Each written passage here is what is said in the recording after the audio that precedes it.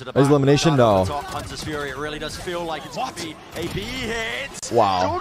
Oh my god. The run and gun while dodging the ult. And that was the goal because the spike is making his way over here. Mako, he has to deny. Finds the first. Main compromise, this way, that way, dashing forwards. Dude, I'm not gonna lie, I have no abound. fucking idea what's going on half of these rounds. This round was confusing a bit. I didn't realize they're fake, I'm not gonna lie. A wide swing from Mako, a wide face. I don't even think dangerous, it's dropping down. It was a B-fake day. With the knives. All the way through, he lands the first. Oh. Into the lane, finds the second. Will it be the finisher?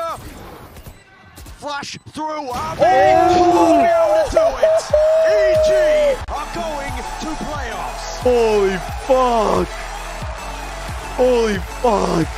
That was nuts. Off the back of an insane Demon 1 finisher. We were waiting for this guy to turn up. Yesterday, not really required. You had to put like words to it.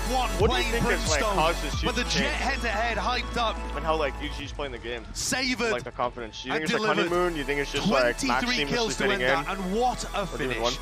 He pops knives in a 1v3 on the site with Ethan unable like, to help him. It has been incredible watching them play, bro. It's like watching a whole new team. What a performance. Trouble, Individually and as a team. What a Cinderella run this has been. No, it works. But it doesn't feel like it's form that's taking them here. It doesn't feel like some of the prior runs that we've seen in Valorant where it's all based on hitting their shots and finding those timings.